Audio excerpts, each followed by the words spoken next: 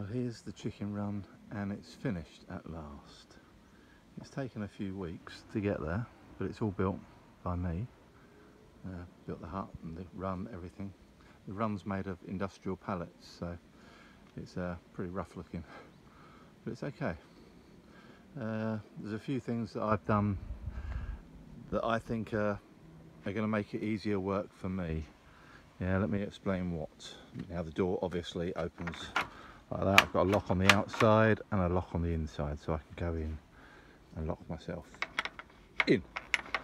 Okay, what I've done different, I've made it so there's nowhere here on the sides that the mesh is on the inside, so the chickens can't actually poop on these side rails.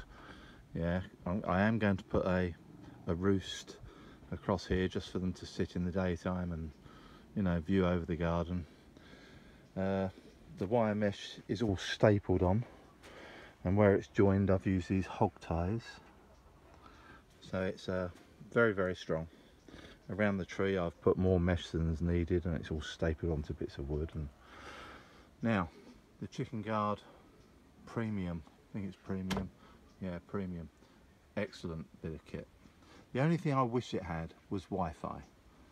If it had an app and you could, you know, see if it was open or closed with Wi-Fi, that would be really good. This is a feature I think will be added in future, because it must be something that's well requested.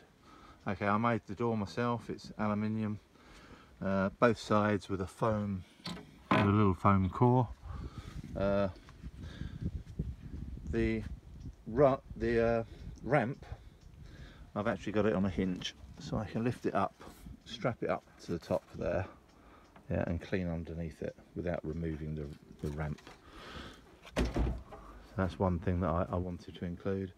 I've put an apron around it. It's all around the outside. It was hard work because the land's sloping there, so I had to dig out more soil to get there. It runs all the way around. Now, inside. Still needs to be cleaned. I did use lino on the floor. It was a pig to try and get straight, so I didn't bother. Because, you know, I wanted to do that corner over there quite nice, so I could just pull it all forward. If you notice, there's nowhere in here really for them to shit on apart from the floor. Yeah, because the walls are double walls, and that one is a double wall, and this one obviously they're going into nesting boxes, or whatever you want to call them. I am using the deep litter method. That's why the window over there is up quite high. This piece here is removable, and I have two more of them here. Yeah, so I can just turn this, take one out, slot it in, and raise it up. That's why these nesting boxes are quite high. What else is there?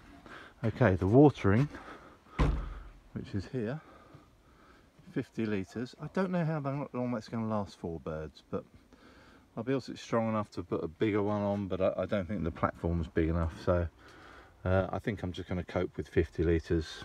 It just runs through from here all the way along in through the coop, and I ran it in the coop for a reason. I haven't got any watering in there for them at the moment, but later on, if I want to, I can put it in. I'm trying to keep the coop dry, and there's people that say they would like watering in their coop, and others say don't have it in your coop. So I'm one of the ones that haven't got it in the coop at the moment. If I feel that they need it, they'll have it. Now, you see there's another door on the inside. It's controlled by this wire here. Yeah, so all I've got to do is unhook it from there, lift it up, like that, and now that door is down. So when the chicken's in the run, I can come and clean out their coop without going into the run to press the button on the chicken guard. Of course, if it had an app and was Wi-Fi controlled, I could do it all from anywhere. Open and close the door. Right, there is a security camera up here, and it's one that can spin round and everything. I will be putting a security camera outside as well, really just to check on the chickens, make sure they're in at night and things like that. So if they're not in, I can come and close the door. But it's been a lovely project to work on, because I'm right up here in the chirimoya tree. What are chirimoyas, people ask? They're these fruits here. Yeah, this is a chirimoya. So we get a lot of tree fruits falling on the ground. There's one just by the not used exercise bike over there. The other trees are actually mandarin, satsuma, mandarin, whatever you want to call them. They're not doing great up here, but they are doing better than when we first moved in, because we're watering now. So, and these are lovely mandarins, really are. And of course we've got a lemon tree here. And then I cut some steps down because I needed some more soil to cover up the apron, so now you can go down the steps and come down here. Now the apron comes all this way, you can actually see it there, it's a bit that's not buried. Yeah, green one that way. Yeah, so if any fox tries to dig under, they're going to struggle. And if they do get under, the chickens hopefully are in their coop by then. Right, the window. It was an old window that I just picked up out of a skip. Just threw it in there and put a bit of trim around it. So I can actually lock it in the locked position, because I've got to stop here. Where is it? Okay, it goes the other way. Yeah, and I can lock that somehow. There you go. Can lock it in the open position so they can have it all ventilated. And I put a roost up there, easy to clean. Hopefully they'll just be shitting on the floor, not on the walls. I know they can spray it, but let's see. The roof is just one of these plastic roofs. I used a bit of guttering to close the gap at the top. And there's the plug for the security camera. And of course the watering can, the watering tub there, 28 euros, which I think is okay, you know. Didn't have a hole cutter, so I just did it with a drill, and then I found my hole cutter the next day.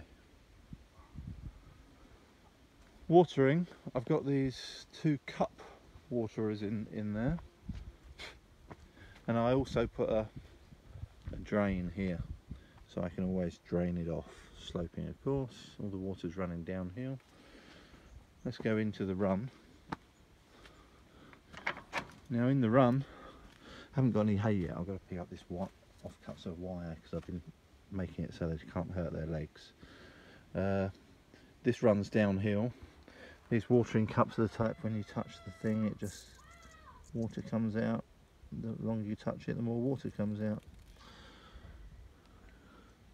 So the chickens will get used to that quite quickly, because they'll see water in there and then they'll peck in there and more water will come out. But this chicken guard door, press it once, the light comes on, press it again, it goes down. I've got it set up on a timer to come on in the morning and go up in the evening, but I've also got it set on light sensor, so when it gets dark the door will go down, and when it gets light in the morning the door will go up. So I think it's kind of a foolproof system that they've designed. Quite good. So press it up and it'll go up. I did weigh the door. It was well under the requirements of this motor, so it just sounds like the motor's struggling, but it's not, because I made sure that it was within the range. In fact, I made the inside door, which is a heavier aluminium, because it's got a frame around it as well. I made that first and put it on here, and then I took it off and weighed it, and it was too heavy for the motor, so I changed it, made a new door. wasn't hard. There you go, hope you like my little video. Hopefully I'm going to get the bedding and the, you know, the wood chips for the run today, and maybe even buy some chickens. I'm thinking to start off with 4. I think 4 chickens, to be honest, is enough, because if they lay an egg a day each, I'll get 4 eggs, probably 3 eggs a day, and that, to be honest, is enough. I don't know what we'd do if we have 8 chickens and 8 eggs a day. That could be just too much, so we're going to start off with 4. Straps for these, they're just this strapping type that I did for that. Chicken feeders are over here. I made these out of the really heavy duty pipe only because I couldn't find a thinner pipe in our local suppliers. They didn't have it. They've got screw caps on the top on both of them, and down here, if you see inside, I put another pipe in so the feed will come down inside this inner pipe, and it will come out of this hole and fill all this area up, so the birds are just in there, peck, peck, peck, peck. I'm probably only going to use 1 to start with, because I can't see the point in filling both of them unless we go away somewhere. If we go away for a week, we'll fill both of them, depending on how much one of them lasts for. If one of them lasts a week, I might only need 1. Let's see. I have got a name to go on the door up here. I'm going to put a bit of wood across here, and we named it New Yoke, New Yoke. Yeah, after Lumina Acres in America, he's got New Yoke City, so I didn't want to copy him, so I have New Yoke, New Yoke. Yeah, which is a nice little name for a chicken coop. Okay everybody, hope you like my video. Don't forget, if you haven't subscribed already, like and subscribe, and don't forget to hit that bell notification button, because it really helps with the YouTube algorithm putting my video for people to watch. Thank you very much.